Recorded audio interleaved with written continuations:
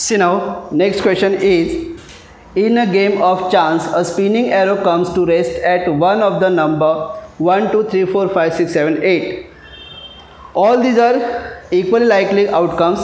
Find the probability that it will rest at. देखो क्या है, एक गेम खेलेंगे हम लोग, उसमें स्पिनिंग एरो है, एक ऐसे व्हील है, उसको घुमाएंगे, उसके ऊपर क्या है, एरो है। वो व्हील को घुमाने के बाद क्या ना, एरो एक नंबर पे रुकेगा। अब ये जो व्हील है इसके ऊपर 1 to 8 नंबर लिखे, 1 2 3 4 5 6 7 8 ऐसे नंबर्स लिखे।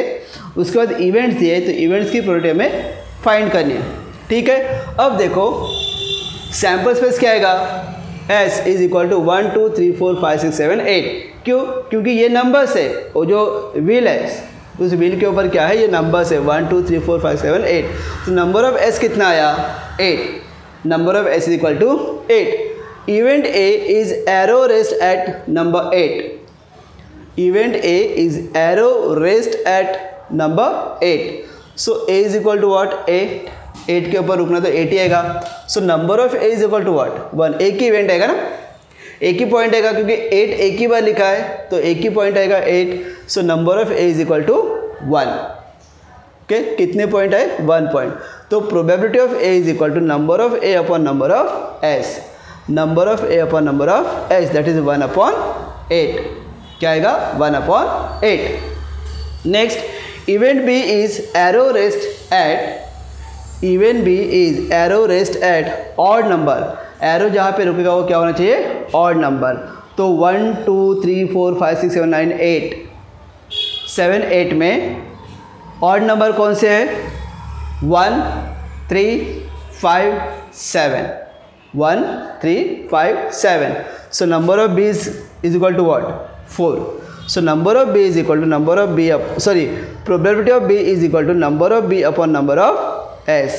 Number of B upon number of S, that is 4 upon 8. क्या है, 4 upon 8 is equal to 1 upon 2. 4 1s are 4, 4 2s are 8. It is 1 upon 2. Event C is arrow rest at a number greater than 2. Arrow जहाँ पे रुकेगा वो जो numbers है वो number greater than 2, मतलब 2 से बड़े होने चाहिए। सो ग्रेटर देन 2 क्या आएगा, 3 4 5 6 7 8, 3 4 5 6 7 8, and therefore number of C is equal to what, 6। 1 2 3 4 5 6, number of C is equal to 6। Probability of C is equal to number of C upon number of S, that is 6 upon 8। 2 3s are 6, 2 4s are 8. So answer is 3 upon 4. क्या answer आया, 3 upon 4.